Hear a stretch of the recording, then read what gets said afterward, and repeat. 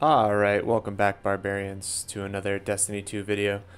Today we're going to be taking a look at the Vision Sidearm, my thoughts and review upon it. It is a weapon you can currently get this season with no guarantees. You will still be able to get it next season. It's a great weapon. Now, part of the reason I wanted to make a video on this sidearm is in the past, especially Destiny 2's recent past, sidearms have been quite formidable with the 3 burst. You can see my role here: Killing Wind, Accurized Rounds, and Swashbuckler with a handling masterwork. I absolutely love Swashbuckler and Killing Wind, so this is pretty much my god tier perk, with both the scope and the second column perk adding to the range, which is ideal.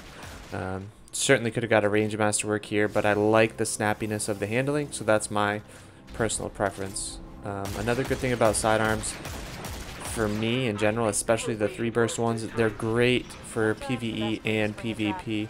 Have a ton of functionality within really the entire game. So right here we're just obviously running a strike. Granted, this has arc burn, so if you see it melt, stay calm. Stay calm. It's not crazy. So I wanted to show the gameplay in the back here, bring up the perks and the curated role. Accurized Rounds, Grave Robber, Kill Clip, sweet. You can see I have a couple of the god tier perks here. Kill Clip certainly would be strong. I will be going for that role as well. Elemental Capacitor, that bottom one in column 4, I think could have potential. Especially with something like an arc subclass where it really I think it adds plus 40 handling. You really do notice that. I have it on a shotgun and I absolutely love it for Arc Strider. But this thing has a pretty solid perk pool. Even something like One for All, you can see it there on the top of column 4, really for PvE. Swashbuckler I've been loving for strikes and for Gambit. It kind of runs through all adds without hesitation. And you can get full auto or underdog on column 3 if that's something you're into. Ambitious Assassin could certainly prove to be beneficial. Something like Disruption Break I think would be helpful. Really the perk pool for this weapon is it's small as well, so if you could get the role you wanted is kind of what I'm getting at. And playing this season's activity, you could certainly increase your chances. You can refine your focus your onboard engrams just to make sure you get it as a drop, which is fantastic as well. Alright, so where were we? Also, I'm curious what you guys think of sidearms in general, where they're at, PvE or PvP. Feel free to drop a comment below. I think they're in a strong spot. I don't think they really need adjusting. They certainly get outshined by certain things in the game, but there's so many things in the Destiny universe, it's kind of to be expected. Some things will get outshined, some players will prefer things over others, yada yada yada, so on and so forth. I will say, just a quick comparison, something, not necessarily shotguns, but comparing sidearms to something like SMGs that are in the game. I feel as though SMGs, you can get 2 to 3 kills per magazine, maybe 4, someone correct me, unless you have Huckleberry. But with a sidearm, I feel like you can just rip through adds and the reload is much quicker. You get a little bit more bang for your buck in terms of DPS. They feel like they hit a little stronger. That could just be me, which is why I'll usually, 9 times out of 10 choose a sidearm over a submachine gun. And I strongly feel like you should as well, for that exact reason. Very versatile, very nimble.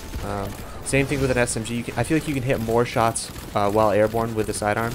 Specifically the triple burst. I think I have Icarus. No, I have a minor spec on it now. But if you have Icarus grip on it, for something like PvP, or if you just prefer it all around, you could certainly be rocking that as you're going. Especially as a warlock or a hunter through the air, still hitting the majority of your bullets, still making sure you're landing that DPS while avoiding the enemy's damage as well. Something I truly love. Here, just finishing up the last few enemies. I think my teammates finally caught up with me in this strike. It's actually embarrassing how long it takes people to complete this strike. But yeah. Alright, so to the meat of the weapon. Let's see, different categories. I would say just speaking sidearms, I'm trying not to compare it to other things. Just in terms of the category of sidearms, I would probably rate this sidearm a 9 out of 10. Maybe even a little bit higher.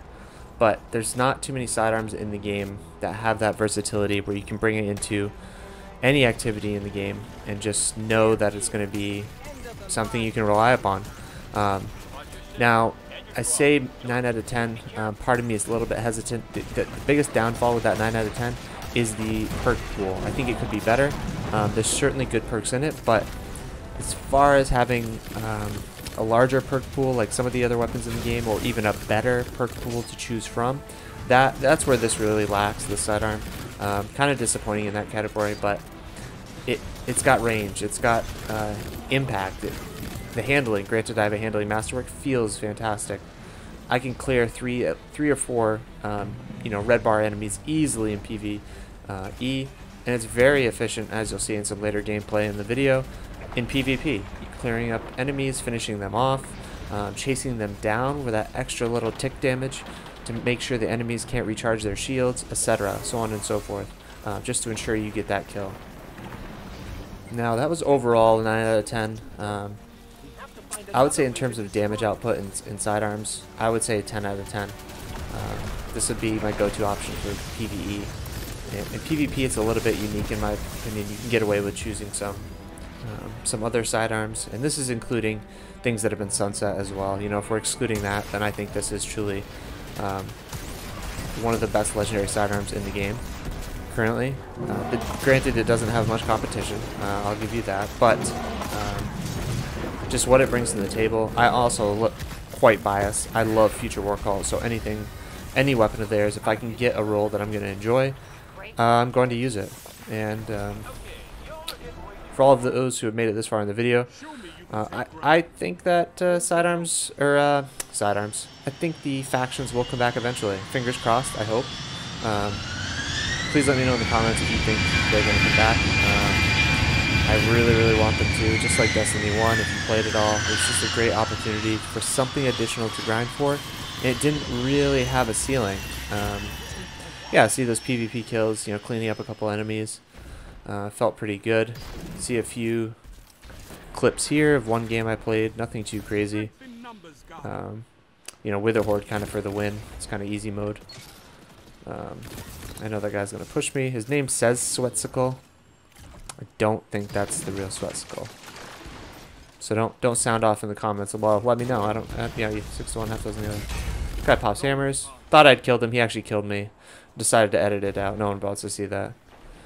Decided to pop an absolutely skilled super here. Thunder Crash. About to take a couple enemies out. Sidearm kills. Bam bam. Followed up with some Wither Horde shots. Nothing too crazy. But yeah, really, almost anything you can pair this with in PvP. Great versatility. Feels fantastic. Highly recommend you try it. And even if you have one, again, keep it in your vault. You never know when Bungie's going to switch around the meta, when you're going to wish you had one. I've done that time and time again and been thankful I've had something in the vault to use as kind of backup. Like, oh hey, this is going to be awesome now. This is the last little clip. This guy plays Ring Around the Rosie. Decided to push him. I miss. Just god tier smash.